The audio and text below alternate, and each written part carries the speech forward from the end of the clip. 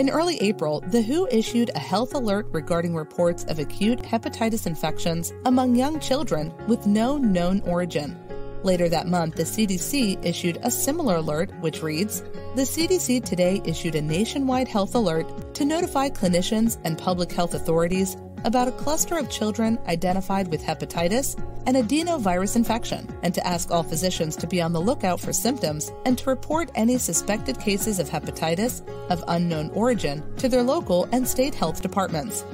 The first U.S. cases were identified in October 2021 at a children's hospital in Alabama that admitted 5 children with significant liver injury, including some with acute liver failure, without a known cause, who also tested positive for adenovirus.